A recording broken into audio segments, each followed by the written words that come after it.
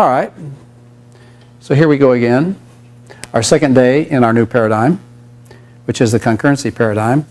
Now, so we'll start off. Any questions about the homework?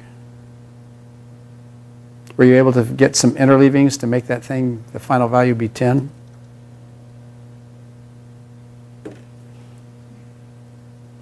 Did you have a question? Yeah. And so the question was, how do you enumerate the number of possible interleavings? And can you... it was 4 for both sides. 4 for both sides? P2, P3, P4. Okay, so there was P1, P2, P3, P4, and then for Q, there must have been Q1, Q2, Q3, and Q4. Yeah, and so, yeah, it was, you have to kind of like count them up systematically. And you got a final number. And the main thing is you just, I think the way to do it systematically is first do all of these first and then all of these second. So you'd have P1, P2, P3, P4, Q1, Q2, Q3, Q4. And then just try to do systematically, see how you can switch them. But now you can't, the thing you can't do is you can't have any of these execute out of order, and you can't have any of these execute out of order, but you can have them be interleaved in any order that you want. Well, I mean, I think if you... There are a lot. Did you actually get a final number? Was it in the tens or hundreds? It was less than 100. Yeah. Okay. Well, I think there's going to be a question later that talks about if there are n of these and m of these. Or maybe it's if there's n of both of them. We will ruminate about that. Yeah, see, well, we will generalize that for this. And there is a simple expression that, yeah, actually, well, you could either read ahead. Well, no, I think it's an exercise. I don't think it's in the book. I mean, I think it's I think it's going to be a future exercise. Well, in general. But I mean, were you able to do it without enumerating every single one? I mean, how did you figure out what the number was? Oh, you did write them all out. Oh, wow. Okay, well, that was kind of a brute force way to do it. But yeah, that's a good question. That's a good question. Any more questions? I did it in a way where I didn't have to write all of them out, and I did get a final number. Mm-hmm. But you were able to see the pattern. I think so. I'm not sure if it was correct, but I did do it differently. So. What was your approach?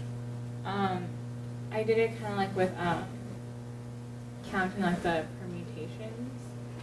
So like. Oh, but now permutations, you got to be careful if you're going to. You got to be careful of that. You can't switch the order. I accounted for that. Oh, you accounted for that. Okay, that's a good counting exercise. I found the pattern, like if there were n cases.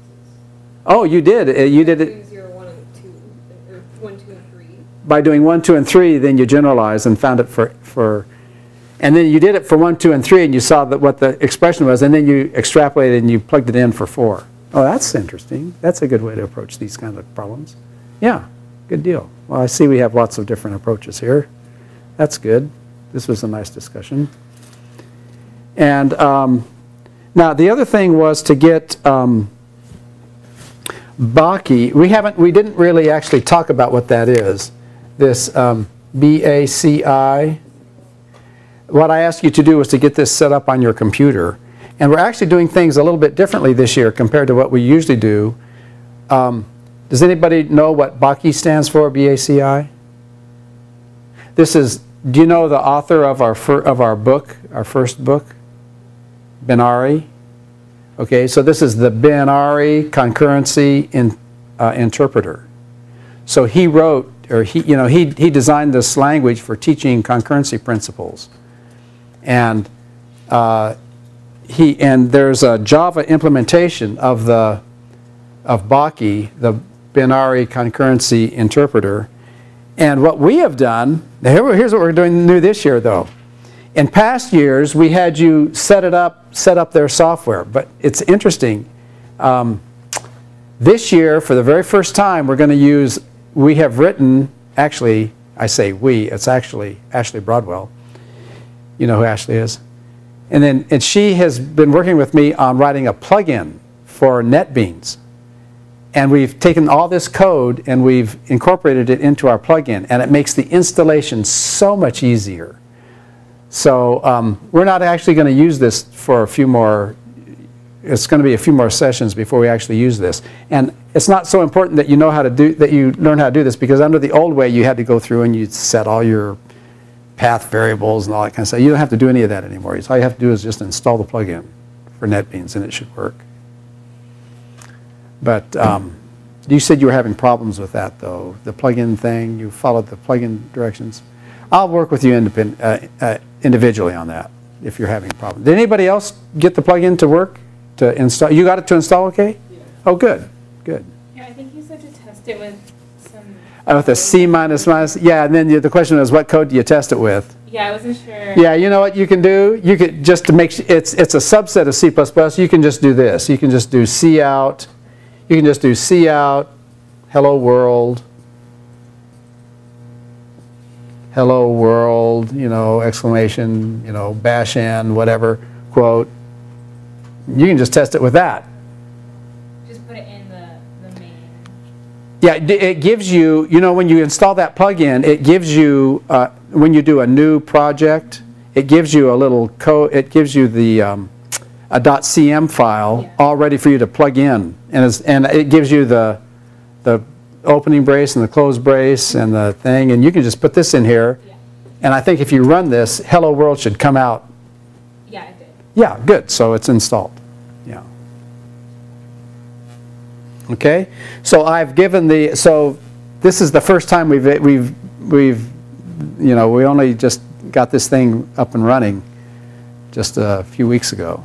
So, but it should be a whole lot easier to, and now we have this, but now you can use the NetBeans editor, you know, so before we would have to do like we're doing a gprolog, you know, have a separate editor and do it on the command line, and so now it's all NetBeans plugin.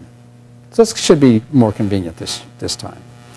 Okay, now what I want to do, what we're going to do today is, there's a lot of little details here of what we're going to do today, and, but it's the idea. We today's lecture is completely, it's all conceptual, okay? So we got to get the concept, we got to get this concept down before we go any further, because everything that we do from now on, when we analyze concurrent processes, concurrent programming, it's all based on certain assumptions. And what we need to do today is we need to look at these assumptions and what's going on in the real world and how we model the real world, and so it's all conceptual. So I want you to think really hard about this. All these slides are online. Oh, by the way, here I corrected, now it says a multi-programming system, so let's review right away. Let's start off by reviewing. What's the difference between a multi-programming and a multi-processing system? With a multi-programming system, there's only one processor, and here's the example of how these jobs can be executed with arbitrary interleavings, because we don't know when the interrupts are, but there's only one processor. And we contrast that with a multi-what? Processing system. Now, so let's review this picture, figure 8.20 from the Computer Systems book. Check it out. Now, here's what I want us to notice here, you guys. Look. Here we have CPU 1, and here we have CPU 2. So here we have two processors, right? So these could be two cores on a chip in your laptop. Are you with me? And yet you only have one main memory. Are you with me? Is everybody visually got that visual? Two processors, but they are sharing the same main memory.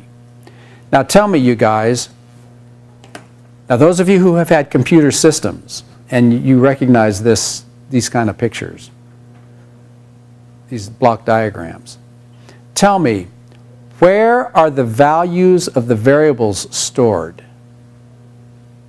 Do you remember the C++ memory model? Okay, here's a really quick review of the C++ memory model. Do you remember the C++ memory model? Those of you, now not all of you have had who's had computer systems? Raise your hand. Okay, oh, not very many. Okay, do you remember the C++ memory model? There were 3 parts. There were 3 parts to it. Do you remember? Uh-oh, pressure's on. Dun, dun, da, da, da, da, da. You don't remember what the 3 parts of the... No, okay, you confess. All right, I'll give you a hint. I'll give you the first one. Where are global variables stored? Now do you remember? No. The global variables are stored where? No. 2 out of 3. Still not. Global variables are stored in a fixed location in memory. Remember that? And now what about local variables and parameters? Where are they stored? On the what? On the runtime stack. And then dynamically allocated variables are stored where? They're allocated on the heap. Good. So you did. So you do remember this now, right? Now the rest of you guys, did you get what you know that everybody here knows C++. You know what global variables are, you know what local variables are, and you know what dynamically allocated variables are. So here's the thing. All those variables, the heap is in main memory, the runtime stack is in main memory, and global variables are stored in main memory. Are you with me? That's where their values are stored. They're all stored in main memory. Are you with me? But now where does the arithmetic, where does the arithmetic and assignment statements take place? You know, what does the actual compute, what processes the information? The central processing unit does the processing. So the scenario is it has to get the stuff from main memory and go into the CPU and do the processing, and then from there go back to the main memory. Now, even those of you who have not had computer systems, did you get that scenario? Are you with me? Imagine that the values of the variables are in main memory and the processing takes place in the CPU. So do you see, if there's more than one CPU, there's still only one main memory. Now that's going to be important in the discussion to follow. Is everybody clear? Are we good? Okay. And then, just again by way of review, oh, and here's what we're going to want to explain today. Do you remember the concurrency theorem? What is the concurrency theorem? It says that multiprogramming and multiprocessing are logically equivalent. Now, we just stated that. We didn't say why. We didn't demonstrate why this is the case. What I want here, our whole job today, part of our job today, a big part of our job today, is to understand why multiprogramming and multiprocessing are logically equivalent when you actually look at the hardware and the operating system. Are you with me? See, these issues are intimately connected to the hardware and the operating system. It's kind of more than any other topic. To understand concurrency, you really kind of have to understand the implementation details. It's hard to abstract this stuff away from, I mean, if you really want to kind of like understand what's going on. Do you see what I mean? It's the issues are all tied to operating system software, and they're also tied to the hardware. So the concurrency theorem, multiprogramming and multiprocessing are logically equivalent.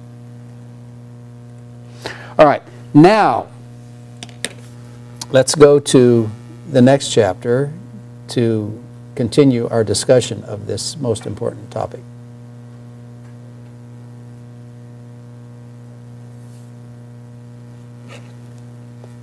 So, last time we talked about these interleavings, and here are the 6 possible interleavings for when there's 2 each. Okay, and we looked at this trivial concurrent program, and we said what were the possible final values of n with this algorithm 2.1. You remember? Can you tell? Can you analyze this really quickly? Yeah, depending on whether whether we do P1 Q1 or what? Q1 P1. So if you do P1 Q1, what is it? Yeah, whereas if you do Q1 P1, yeah. Is everybody clear? So Or the possible final values of n. We can and we said we could analyze it with a state transition diagram. So what was a state transition diagram? Well, we looked at this state transition diagram for a sequential, and then we looked at this state transition diagram for a concurrent. And what happens is, because in the state transition diagram, what it contains is the statement that's going to execute next. But if there's more than one, if it's running concurrently, we don't know if P1 is going to execute next or Q1 is going to execute next. So we take a branch in the state transition diagram depending on which one's going to execute next. And then this was your homework problem, to devise an interleaving such that in algorithm 2.9 it terminates with a value of 10. Were you able to get this one okay? No? You couldn't figure out how to do that one?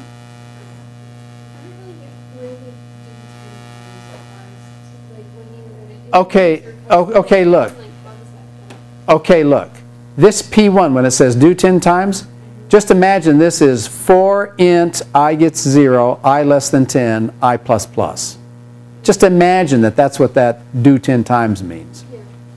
So what's going to happen is it's going to do, this P is going to execute the following statements. P1, P2, P3. Wait, let me do it again. P1, P2, P3, P1, P2, P3, P1, P2, P3, P1, P2, P3, P1, P2, P3, P1, P2, P3, P1, P2, P3, P1, P2, P3, then P1, P2, P3, and then P1 for the last test, and then that's it. That's going to be the sequence for this one.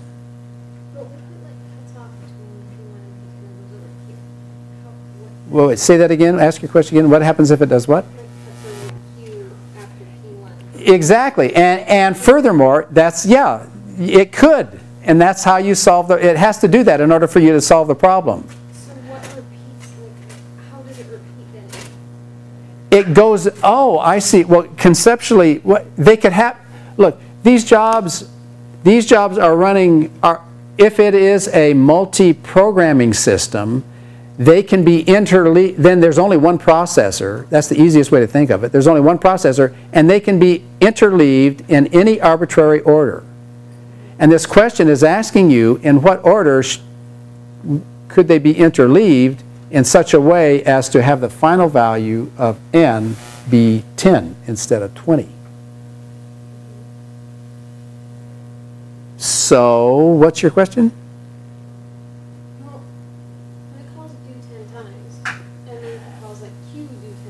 No, no, no, but wait. When it does 10 times, it doesn't do the whole thing in 10 times.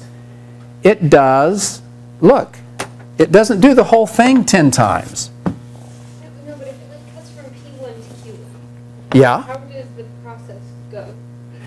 Because here's what it does. P1 to P2 to do that, what you just did on them. Yes, it does. It can do that.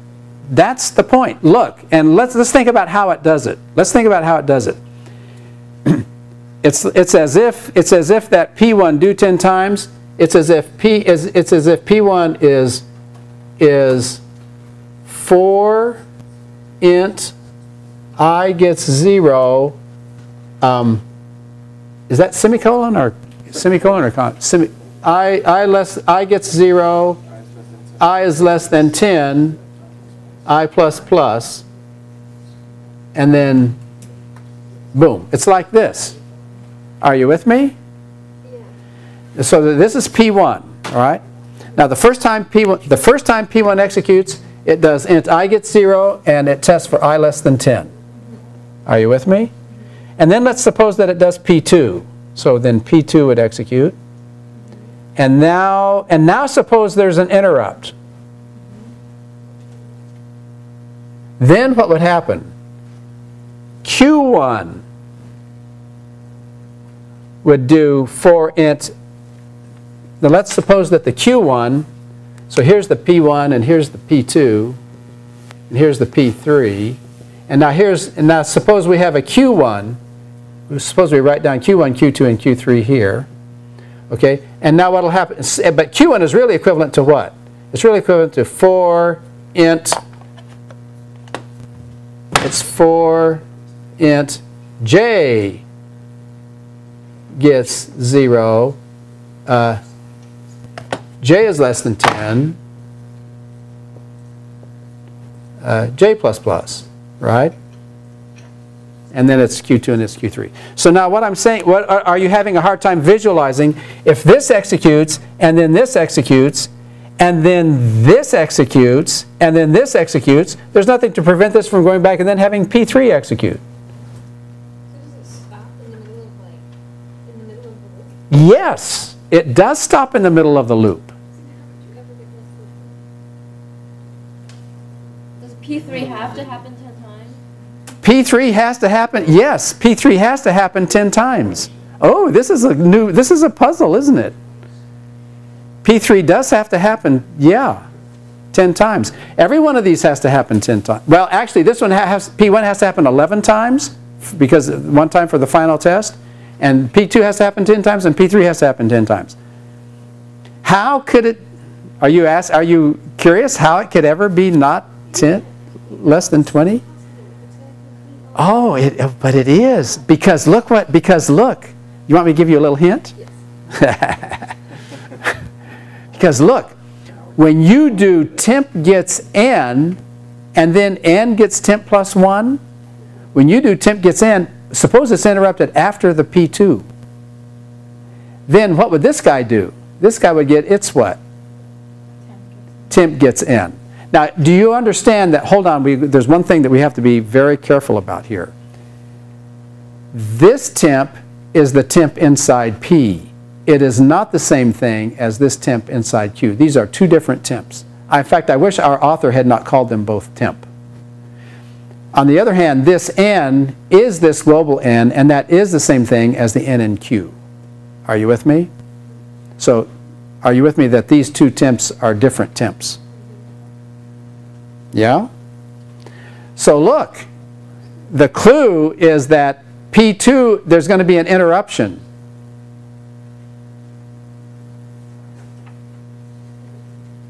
It's going to be P1 and then P2, and then after P2 does this, temp gets in.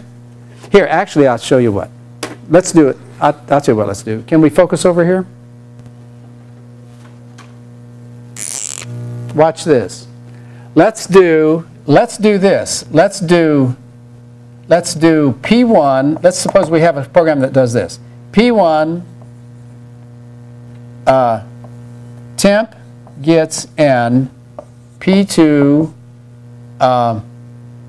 n gets n plus 1, and then over here let's have Q1 be temp gets n, and Q2 be n gets n plus 1. Oh, sorry, not n plus 1. N gets, what is it, temp plus 1? This is temp gets n gets temp plus 1. And here's Q2, temp gets n gets temp plus 1. Okay, I'm going to show you the phenomenon that will help you do this. And at the beginning, we're going to think, so temp is local here, and the global here is going to be n initialized to 0. Now tell me, if you do P1, P2, are you with me? Then what will happen to n? N will be, and then after that, you do Q1, Q2, what will n be? N will be 2, right? Are you with me? So what I'm saying is, here's the scenario. P1, P2, Q1, Q2. If you do it this order, the final value of n is what?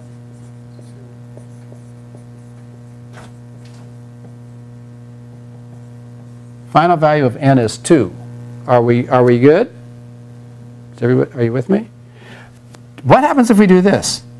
P1, Q1, P2, Q2. Now let's analyze this very carefully and see what happens. Can you tell me what is the final value of n? In this case, what is the final value of n is what? Because look, what's going to happen here? If you do P1, what's P1 going to get? Sorry, when you do P1, what is its temp going to get? It's going to get 0. Then if we do Q1, what's going to happen? Its temp is going to get what? 0. Then if you do n gets 0 plus 1, what does n get? And then if you do n gets 0 plus 1, what are you going to get? So what's the final value of n? Ha ha! It's not 2. So put that in your pipe and smoke it.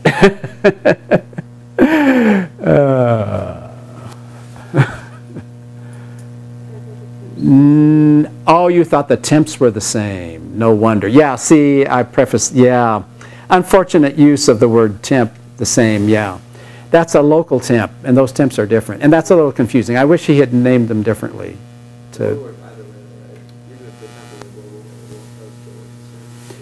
Oh, you mean even if they were sharing temp? Yeah. Well, I would have to think about it.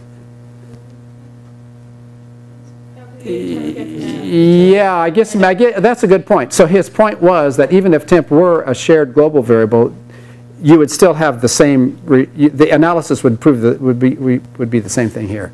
Oh yeah, that's interesting. It's also makes it doubly unfortunate that he used the same word temp for two different variables, because you could analyze it and say, oh, see, yeah, unfortunate, but. Yeah, yeah, and to be consistent, it should have been like temp P and temp Q, you know. Well, it is temp P on the left. Oh, temp. I meant temp. Oh well, I think we beat this horse to death. But now, do you see how? Do you see how we? What's going on here? How to figure out how to make it? Yeah. All right. Okay, now now comes the crucial conceptual part of what we want to understand. First of all, the compiler. Now here again, those of you who have had computer systems and know what the computer does, do you remember? Well, first of all, what does a compiler do? The compiler translates a single statement of a high-order language to multiple machine language statements. So here in C++ or Java, if you see this statement, n gets k plus 1. Now, do you guys in computer systems remember how that gets translated in assembly language? Do you remember the assembly language for this? We did this a bazillion times in computer systems. Do you remember? Yeah, there's an accumulator. So what would you do to the accumulator? You would load the accumulator. Oh, excellent memory. You would load the accumulator with the value of k using direct addressing, and then what would you do? Oh, come on. Add accumulator what? 1, immediate addressing, and then do what? Store accumulator into n using direct addressing. Oh, boy. Okay, so here it is. Here's the using this is what we learned in computer systems, right? Do you guys remember that? Okay, now for those of you who did not have computer systems, that's all right. You can imagine what happens. Remember we showed in the slide before there was a memory and a CPU. So does everybody see that what this load accumulator k, oh, this was stack relative addressing. I assumed this k was a local variable instead of a global variable, right? But anyway, are we good? And then this is add 1 immediate addressing. And oh, actually we were assuming, this is assuming that k is a local variable and n is a global variable. So n is stored using direct addressing. So everybody, okay, I mean those of you in computer systems. Well, you'll learn all these details when you get to computer systems. But look, do you remember the picture that we had before? It had a CPU and memory. Now, I want everybody to understand, when you do load this k, where is the value of that variable stored? Which part? Is it stored in the CPU or is it stored in main memory? What was the C++ memory model? We just reviewed that. It's main memory. So does everybody see that this load accumulator takes it from memory to the CPU, to the processing unit? Are you with me? And then where does this addition take place? Where does the actual addition take place? in the central processing unit, because that's some processing. That's an addition, which is processing. And then when you do n gets that, what is it? Where does it go from where to where? It goes from where to where? From the CPU back to the memory, only this time it goes back to the memory location for n. Is everybody with me on that? Now do you guys, even if you didn't have computer systems, does everybody see the picture of where those are going? According to that picture that we had before? Okay? Are we good? Now, here is a fact that is kind of unfortunate for us. In practice, the interleaving takes place at the machine level, not at the high order language level. So you understand that when you write a program, and you have to know this, when you write a program and you write it in C++, that gets translated, one C++ statement gets translated to a bunch of low, machine language statements, and the interleaving that takes place in practice is at that, it's those interleavings. It's interleaving those individual instructions, those individual machine language instructions. That's where the interleaving is happening. Because it doesn't execute C++ statements, it executes machine language statements. So it translates, and then those machine language statements are the ones that are getting interleaved. Are you with me? Does everybody see how that works? What's happening? To do the analysis correctly, you must analyze algorithm 2.1 as follows. Now here is that assembly language that we learned in computer systems. For those of you who didn't have computer systems, you should be able to get the idea anyway. So look, here is, so when we say integer, n gets 0, and then in P, for statement P, we had integer k1 gets 1, and for Q, we had integer k2 gets 2, right? So look at what actually happens. Even though we write k1 gets 1, what happens at the assembly language or machine language level? This is not just one statement. How many statements is it? How many statements is this one assignment statement? Not one, but what? Two. And so how does this work? When we do k1 gets 1, what do? It loads the accumulator with k1. Okay.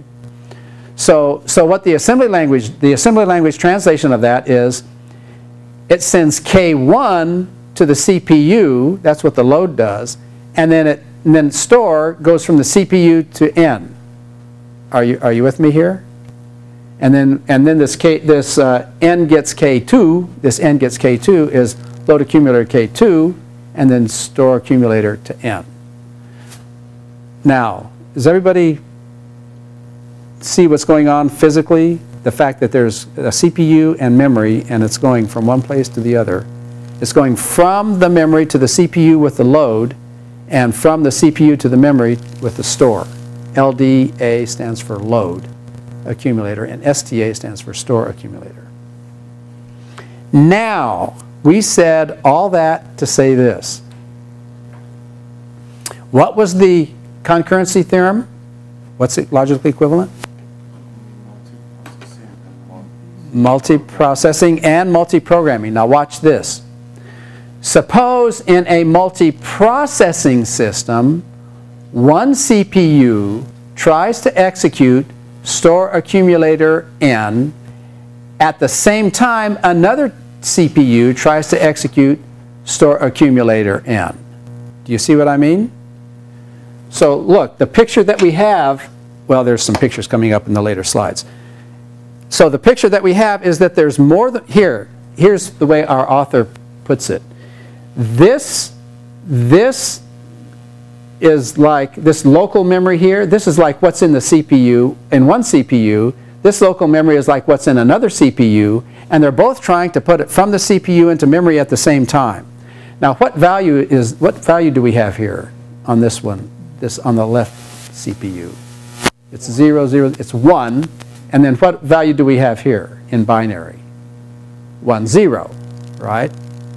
And what he's illustrating here, he says, what he's saying with the slide is he's saying, so what would happen if they both try to do it at exactly the same time? And the scenario here is what happened. It kind of like, here was a 1, here was a 1, 0, and what happened here? It was like a 1, 1. It's kind of like they got mixed in together, right? I'm here to tell you, or he's here to tell you, we are here to tell you, this is not what happens. Yeah, it is good. Because what do the hardware engineers do? When these hardware designers design these CPUs that are running at the same time, and if they both try to put two different things in the same location at once, guess what those clever hardware engineers, guess what they did? They designed circuitry to make sure that if they try to go in there at the exact same time, that they would have an arbitrator circuit that would choose one over the other, so that this mangling of the information can never happen. And so in effect, it would, if they tried to do it at the same time, it would force one to go first and then the other. Now, are you with me on that? That's the crucial issue. It would force one to happen before. So do you realize what this means? This means that the interleaving, you can think of it as the two possibilities as first one happening and then the other one. Even though they're both executing at the same time, if they try to write to the same location, one of them is going to be forced to go first. You see? Do you see what's going on there? Okay, so that's here. So let's go back here. So the hardware will force one to go first, so the corruption in the next slide will not occur. So this corruption will never occur, and here's our conclusion.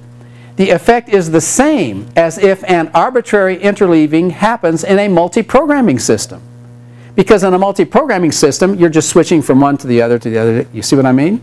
Well, so if the only place where they can interact is if they're trying to access the same memory at the same time, what difference does it make if they're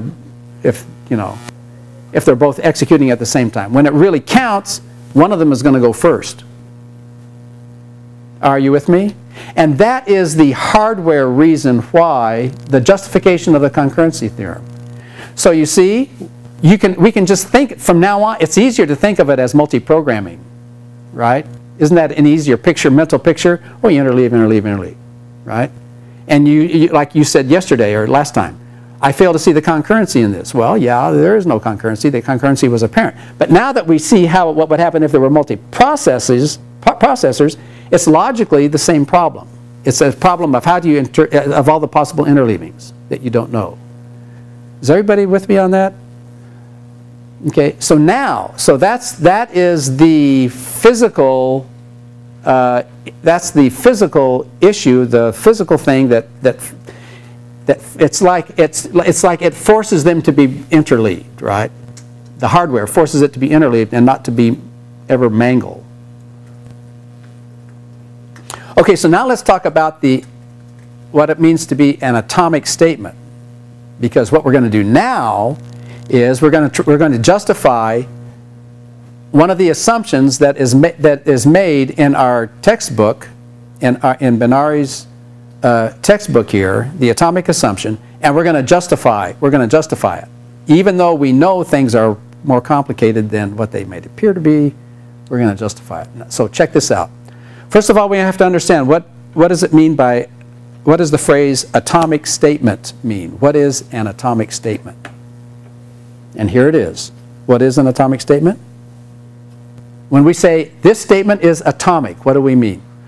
What were atoms actually? Do you remember chemistry? There were molecules and then a whole bunch of molecules made up, or sorry, a whole bunch of atoms is how you construct a molecule, right?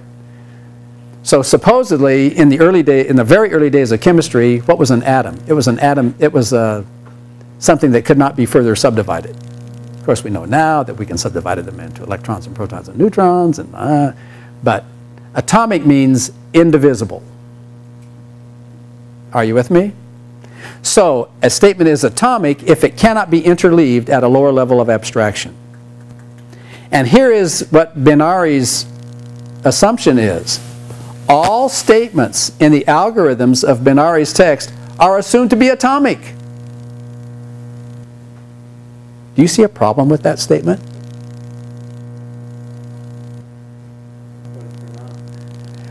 Well, Yeah, what about a statement like this? What about a statement like n gets temp?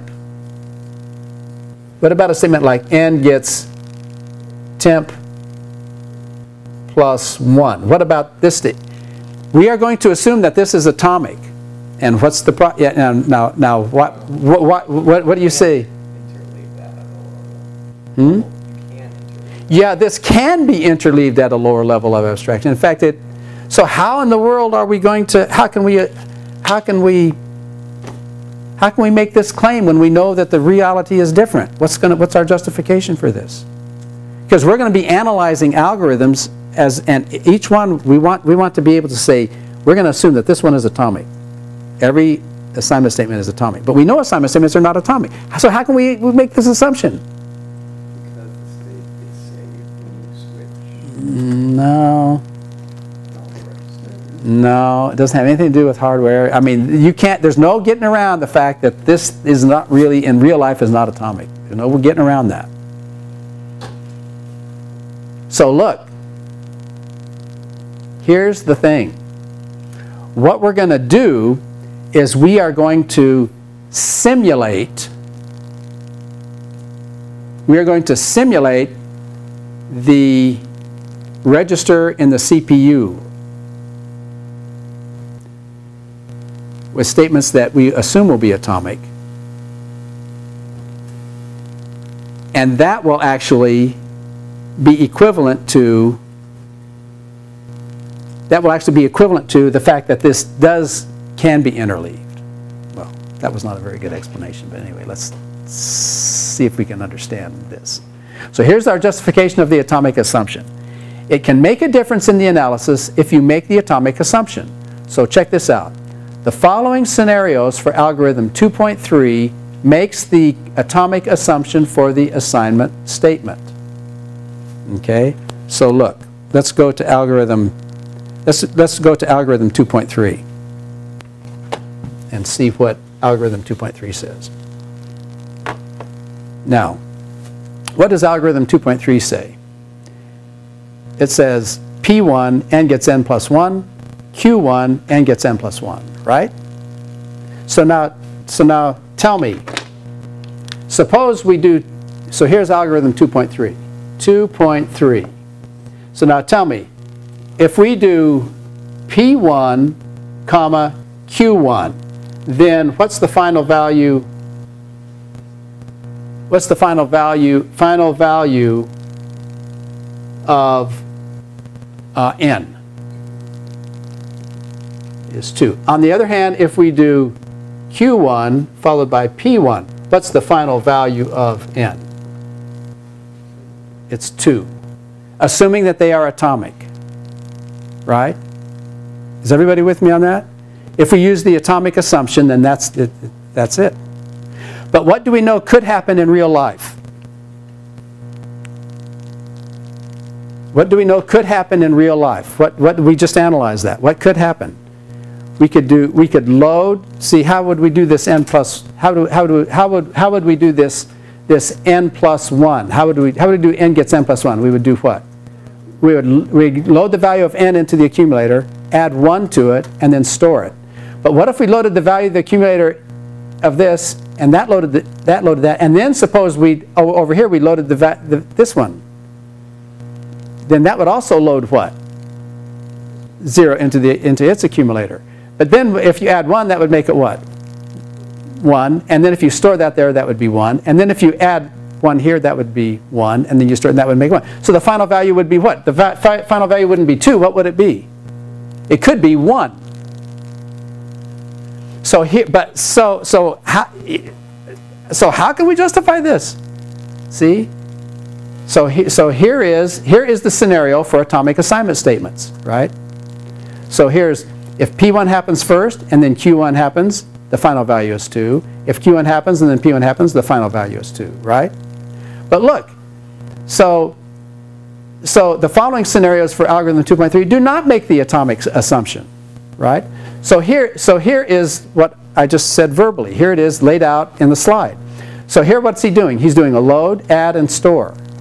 So here is here is a load, so P1 is a load, P2 is add, P3 is store, Q1 is load, Q2 is add, Q2 is store, all right? So then he's showing an example here of where you could load the 0 into one of the registers and then add it, and then add 1 to it, and then store it here, right? And that's how each statement is translated into 3 separate statements. And now he's giving a scenario for how the final value could be 1. So look, so what happens? So check this out. Here's process P, here's process Q. And now instead of just being P and Q, it's P1, P2, P3, and Q1, Q2, Q3. So what happens if P1 executes first? Then the register, P's register, gets 0. And then if he adds, and then if you load, and then if the other one loads, and so that one gets 0. And then if you add 1 to the first one, that gets 1. And then if you add 1 to the second one, that gets 1. And then if you store that one, it's 1. And if you store the other one, it's 1. So this is a scenario when it's 1. So the question, but here, we haven't solved anything. This is just illustrating what we said before. They're different. So how is it that we can assume that? Well, here's how we're going to do it. Look. Here is the solution to all of this yakking. Or here's the conclusion to all of this yakking. Even though the results are different, depending on whether we make the atomic assumption, we can still model the non-atomic assumption with atomic assignment statements, and the way we do it is with the temp. So look, do you see then that when we did algorithm 2.4, really when we said temp gets n gets temp plus 1, do you see that this temp gets n really corresponds to what? To, well, just the temp gets n, that corresponds to what? To the load. Are you with me? And then this n gets temp plus 1 corresponds to the store. See? Is everybody, you see what I mean? And this is like the load, and this is like the store. So what happens is, what we do is, if we model our computation in a way that mirrors the fact that these could be that the original ones could be interleaved, then it's a reflection of that interleaving that would take place at a lower level. But now we can assume that this is atomic, because we have modeled our computation to mimic what goes on with a compiler. Now, this is a tricky concept to get, but are you with me on this? Does everybody see what's going on? So that's why we're using these temps here. The reason we're using these temps is because it simulates what goes on with the loads and the stores at the lower level of abstraction, at the machine level or the assembly language level. You see? So that's why, that's the rationale. The rationale, the reason we can use the atomic assignment, the atomic assumption for every statement in these high-level languages is because we are using these temps to mirror or to simulate what would happen if we didn't use the temps, but they had to get translated to loads and stores. Now, all of that has a lot to do with the hardware and the software and the interleaving and all that stuff. But does everybody see the idea? This was a conceptual, all these ideas are all conceptual, but it's important that we have a good conceptual understanding of what we're doing here and why we can make the atomic assumption. Are we good? Is everybody with me on that? Okay, so yeah, so here is the P1, P2, and here's the correct scenario for assignment statements. And then the other one is, see, here's where you do the temp gets in, and then the temp gets in, the n gets temp plus 1, the n gets temp plus 1, and it winds up with a final value of 1. But you see, this mirrors, this figure, it's slide 2.16, is an exact mirror of what? Of slide 2.20. This one where it has the load, load, add, store, store. And you end up with the final value of 1. Is everybody with me on that? Okay. So we can make that assumption because he's structured his programs in a way that allows it to be true, basically. Yes, we can make, that's a good way of putting it. We can make that assumption because the algorithms that we are going to study are going to be structured with these temp variables in such a way as to